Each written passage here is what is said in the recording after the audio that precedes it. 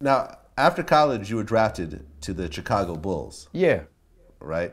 But you turned down the offer because you were making more money in the Well, streets? that's what they say. The reality is, uh, I wasn't gonna play with the Bulls no damn way because I had been committed to the game. And if I'm that guy and you're reading what I said to you earlier, and I'm dealing with these people and they can't move unless it's through me, then you know if I'm gone, nothing happens. So I was committed to the game and I wasn't going to Bulls, but I did go to the Bulls because I just wanted to go and just bust that ass. Just, you see what I'm saying? Because you're a basketball player. But when I got there, the coach was telling me something about, Norman Lee said, I got this, I said, he said, I got this guard, you know. He came before we knew you was over the draft because you really got another year of college, but you went into the, I said, wait a minute, man, I didn't go into shit. I got another year of college, and if you told me anything about another guard, I never would have signed that contract. The hell, I don't need $40,000. He said, so I guess you carry $40,000 in the trunk of the car. I said, you're damn right. The one right out there, that white Rolls Royce. So then he went to tell me about what he said. He came from a bigger school than yours.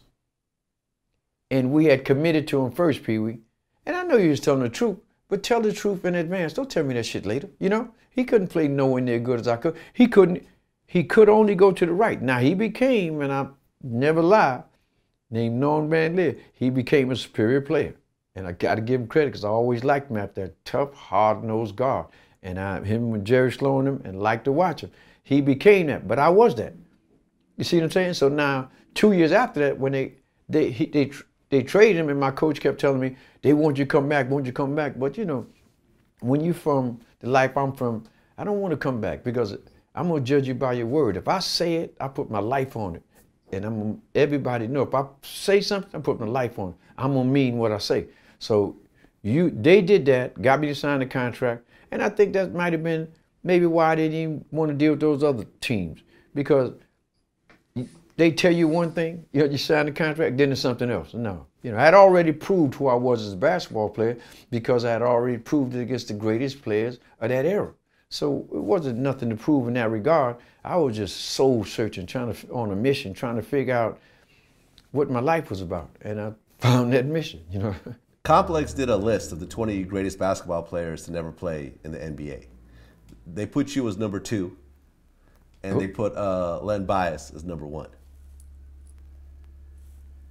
Len Bias? Len Bias is number 1, yeah. Yeah, well, I don't know.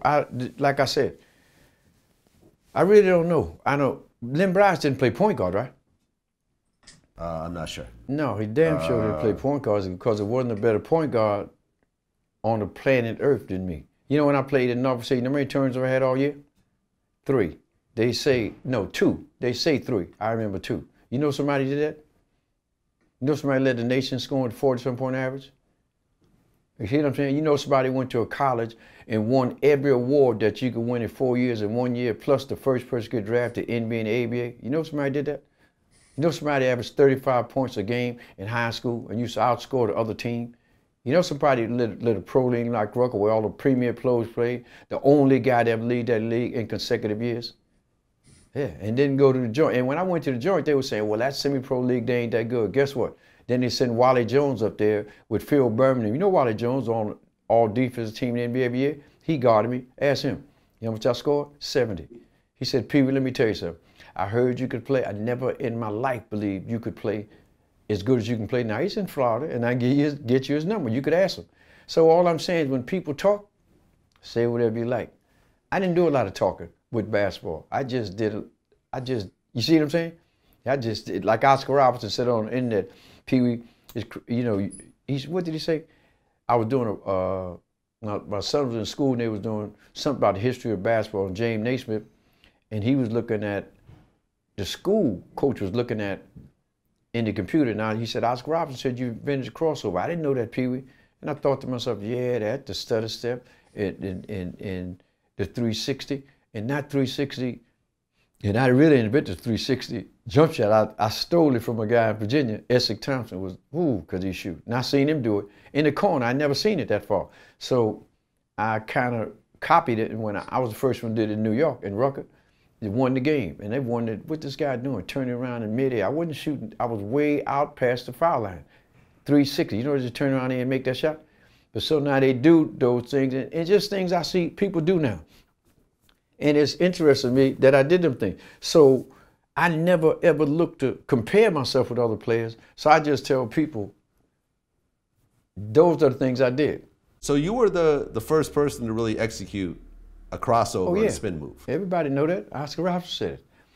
No, Earl Monroe was the first one that did the spin move that I know about. Officially, see, people did things, but if you can't make the thing unstoppable, then you didn't really do it. Shit, you know, it's like being able to run. Everybody can run, but everybody ain't gonna go to the Olympics and win a first place prize. That guy's a runner. You just running. So Monroe, that spin, and I had a real effective spin, but I wasn't doing what Monroe was doing because his spin was his. I couldn't get it.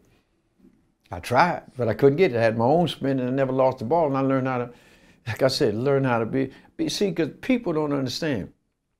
They'll say things, and then when you look into them, you say, oh, shit, I can't believe he did it. I can't believe. Or they look at a guy who played street basketball, played great, and they won't even say to themselves, well, suppose he had to be in collegiate basketball. Suppose he had to run this system. Suppose he had to do that there. Suppose could he really do everything Coach wanted him to do? Or was he a guy that was someplace that had the green light and could do everything he wanted to do?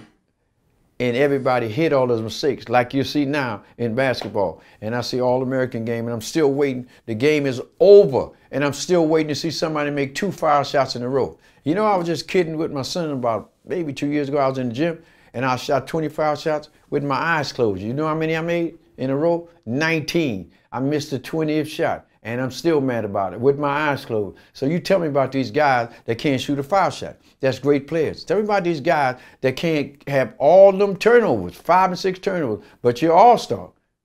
So you see the game has changed in that sense. The criteria for basketball is different back then. If somebody shot 50% back then, guess what? He never got the ball from me. Because why am I giving you the ball? 50%, brother, you understand what I'm saying? You're supposed to be giving me the ball. And Joe Hammett, the guy I played with in the backcourt, and never saw nobody shoot a ball. Nobody ever saw shoot a ball better than him. Under pressure, he just consistently shot a basketball. And Curry, shit, they better leave that kid alone. Because Curry, I don't know what they keep trying to compare him with people. Curry is the phenom basketball players of his era. Now, LeBron, sure, you got to give LeBron credit. LeBron would definitely be considered the best all-around player in the game today. But Curry, oh, Curry's the best player in basketball. There's no question about it. How would you compare Curry to Michael Jordan? You can't. And the reason you can't is, and people don't understand this, the reason you can't is you can't, and this is what I'm trying to tell you about me. Greatness never, ever produces itself in the same form. Never. Unless you can show me 2 basketball players played alike.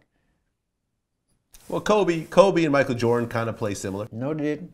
Kobe and Michael Jordan never played. Kobe, let me tell you why they never played similar. Now watch, I tell you this here. If Kobe, did you see what happened the year when Kobe stopped shooting and started playing point? Did you see Kobe playing point better than every point guard in the league, passing the ball, seeing the court, bringing the ball down, handling the ball, not getting turnovers? So that means Kobe was more of like a Wee Kirkland that could turn it off and on. You never saw Jordan play point. So it was different. Now, it had to come, they both were scoring machines. Now, that was the truth. But they played 2 different games.